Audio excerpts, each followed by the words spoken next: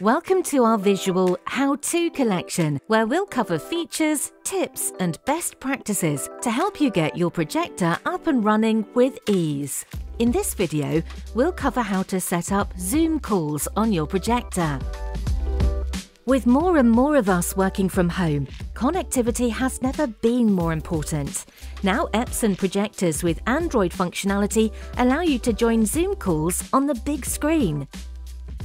To get this set up, connect an external webcam with a built-in microphone to your projector via USB.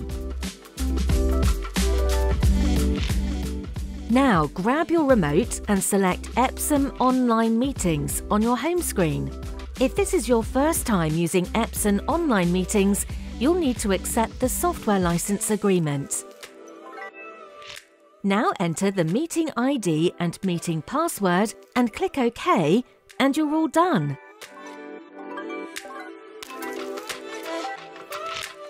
Connecting to your colleagues, family and friends made easy.